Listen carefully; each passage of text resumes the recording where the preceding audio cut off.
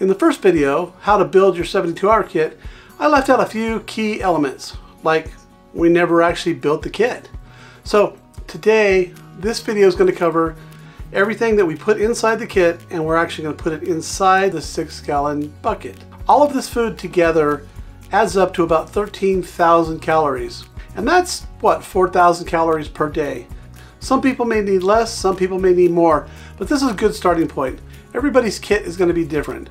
I put this in my kit, but what you put in your kit may be totally different. Always remember to put in the kit what you're going to eat. There's no sense in putting stuff in there that you don't like, because in the event of an emergency, this is exactly what you're going to be stuck with. So we're going to make our 72-hour kit inside of this 6-gallon bucket.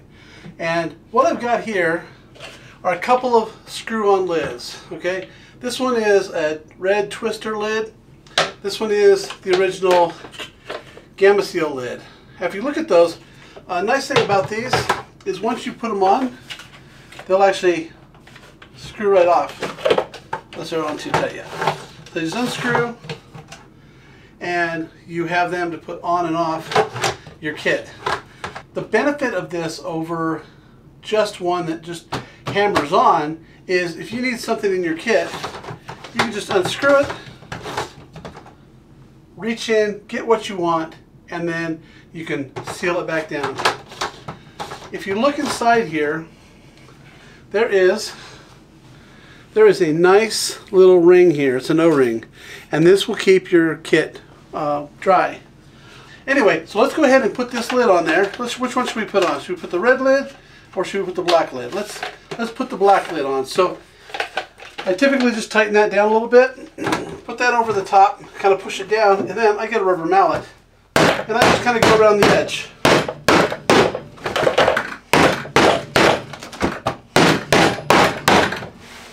Make sure this is sealed all the way down. This should be pretty flush around here. If you see any sections that are leading out, just give them a couple little hits.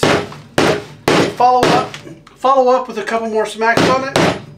And now your bucket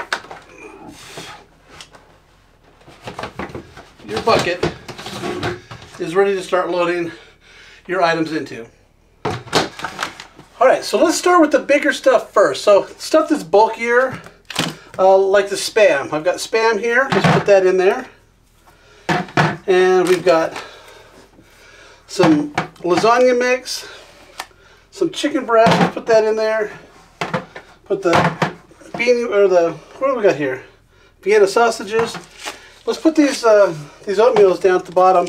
I think that'll round out the very bottom. Try not to squish everything so that it breaks open, especially these oatmeals. So now I'm going to get some bigger stuff. These are snacks, chicken salad snacks. They've got the chicken salad and they got some crackers in there. They're really nice. This is the same thing, but it's got tuna. Alright, one more. Alright, so now let's take, I got some refried beans. Let's put that on the very bottom. Pulled pork and white premium chicken. Put that in there. Got my walking tamale. I got it right this time. Put it in there. Now, I've got all this little stuff. So what we should do with the little stuff is grab a Ziploc bag. It's always nice to have a few extra Ziploc bags in your kit, because if you do open something, oh, let's not put the peanut butter in there. If you do open up something, here we go, then you can actually put it back into a Ziploc bag. Let's grab the nuts. These are all granola bars, and these are some really nice little Nature Bakery bars. They actually expanding to Utah, so anyway, nobody cares. Put that in there. I got some apple cinnamon squeezes. Put these in there. Some peanut butter's in there. And let's see if that works. Kind of squeeze all the air out of it. Oh, it fits in there really nicely. Now I can get these pepperoni sticks and kind of just feed them down on the side, because I got extra room on the side. So, alright, so those are down there. Some jerky for sliding on the side. Oh, gotta have coffee. Don't forget the coffee. And I've also got this French vanilla Maxwell House. It's like the international coffees that they had, but this one was really nice. So put that in there. Now, the reason I put everything in here like this, as you see, and we're already up to about here. So that means everything else has got to go in on top of this. Now, I don't know if I want to put these crackers in here now. So, because if we put the crackers in and we shove it all on, it's just going to bust these up. So I'm going to put these crackers and these Oreos away, and we're going to go ahead and put those in after I finish the other stuff. What goes in next? Let's see. We have water. We're not going to put water in here. We've already put food in here. We need to put some shelter stuff, and then all of the miscellaneous items that we talked about earlier. Let's get those in there. All right, so the next thing we're going to put in here is our shelter. Now, as we talked about, this is a poncho liner. The nice thing about it is it folds up really, really small. So I'm going to actually use this as I'm packing certain things. So I may put this in here like this and cram it down in there. Okay? Now, let's take some other bulky stuff, a cup, some tape. Oh, see what I did? Just put that inside there. Here's the blanket, the bivy blanket. And this one has a little whistle with it. It's kind of cool. So shove that down in there. Maybe a flashlight. Shove it down in there if it fits. So now you see I've kind of compacted everything into one little cup. So let's put this down in there. Let's put some stuff into a Ziploc bag. So we've got this battery backup with a charging cable. What else are we going to put in here? Okay, let's put in the multi-tool. Let's put in some cards. Here's some chapstick, some car mix that I didn't think about before. As you learn of the things you need to put in your kit, you're going to find out that one day it's like, oh, I wish I had this in my kit or that in my kit. So let's see if I can find a place for silverware. All right, that's in there. Meds. I'm going to put my meds and stuff inside my first aid kit, and you want to make sure that you have this thing, all your meds and everything kind of organized. And I'm going to take them out of this little, all these aspirins and Tylenols and stuff, I'm going to take them out of here and put them in here because that's kind of bulky. So let's get that in there and let's cram it in there. Okay, we're running out of space. All right. Remember what I talked about with the crackers? Okay, we're going to put some glasses in there. A compass.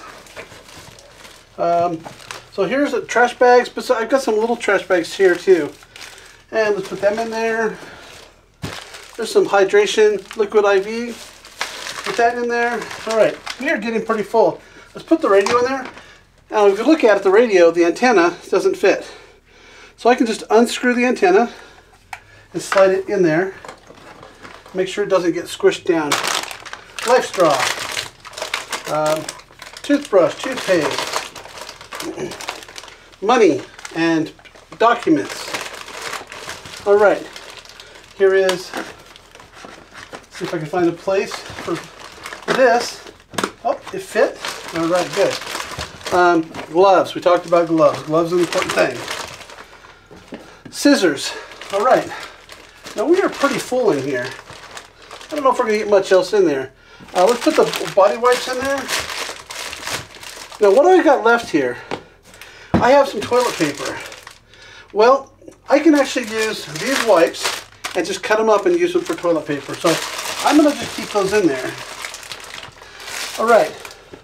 Socks are important. Let's cram some socks in here. Maybe I can get 2 pairs of socks in here. Maybe. All right. I got 2 pairs of socks in there. Oh. Maybe a pair of underwear. So that kit, if you look at it, is pretty full. All right. Well, I don't have my crackers, but I'm going to talk about how many calories we already have in our kit And we don't absolutely need these crackers. They're going to take up a lot of space. So what's left? That. I've got a pair of socks and 2 pairs of underwear. So let's get the lid. Let's get the lid and let's try to put it on. All right. All right. Is it going to go? Is it going to go? All right. I'm going to put it down here on the floor. Boom, right there. Oh, now it's down. Now. So I'm going to hold the sides. And so that's it. I've got everything inside of this 6-gallon bucket except for what? I'll show you. Right, so we'll put that up there. And then we grab a water jug. Now, yesterday I said this was a 5-gallon jug. Well, somebody says it's a 7-gallon jug.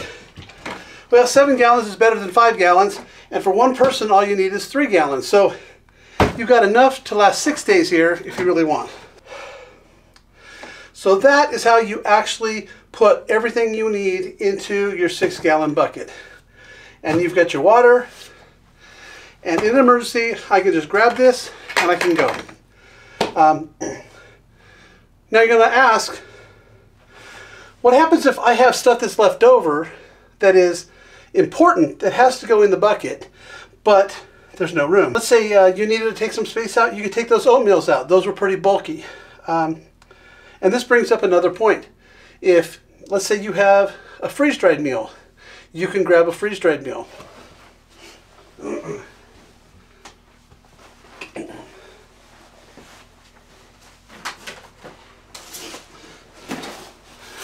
So here's a freeze-dried meal by ReadyWise. Let's open this up. This is enough for 72 hours. See, I've never even opened this up, so what are we going to find in here? It's a surprise. So let's open this up and dump it out. So what you have here is you've got oatmeal, multigrain cereal, apple and cinnamon cereal. You've got creamy vegetable pasta, whey milk alternative, some noodle soup, and some Southwest beans. Now that's enough for 7 days. Even if I stacked it right like that, you can see it only comes up to about 1/3 of the bucket. Now, and the important thing to know about this is you're going to need water for all of this, and you're probably going to want something to cook it with. So let's take that, put it off to the side, and let's talk about 2 things that you can do. Here we are. We've got a little folding camp stove. You see this right here? It's a little folding camp stove. It folds down really nice and small, and a little bit bigger than a pack of cards.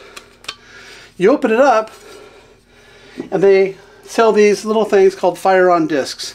This fire-on disc slides right down in here, and you can light it with a match, and this will start burning. And you can put your cup on here. You can put a little aluminum pan, whatever you want to cook with. Okay.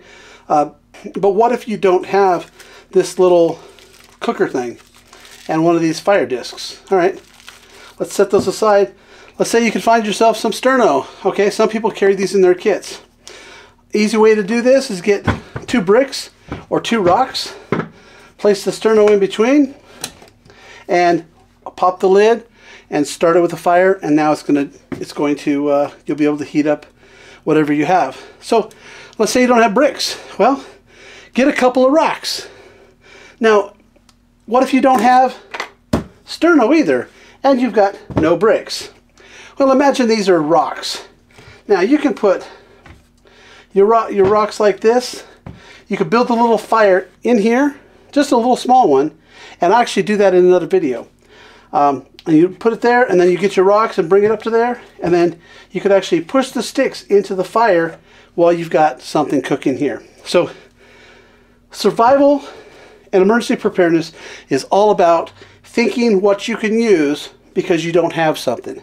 When an emergency strikes, you're not going to have everything. You're not going to have toilet paper. You're not going to have sterno.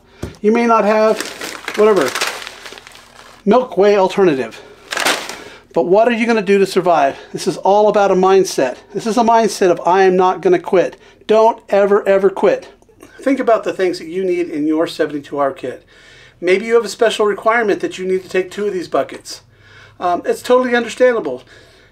The most important part of this is that you have this kit here and this water where you can grab it in a moment's notice, literally within 1 minute, and take it out to your car and place it in your car and get out of town. Other things you might want to keep in this kit, it's up to you. There's so many things. Everybody is different. Some people may want to keep cigarettes in there, or maybe you like to drink a little alcohol. Whatever it is, this is your kit. I'm not going to tell you that you're wrong about your kit, and I'm not going to let anybody tell me that I'm wrong about my kit. So I appreciate you watching this. Subscribe to this channel because this is video 1.5 of a 5-part series. I missed a bunch of stuff yesterday, so I wanted to make sure that I covered all of it. Thanks, and I'll see you next time.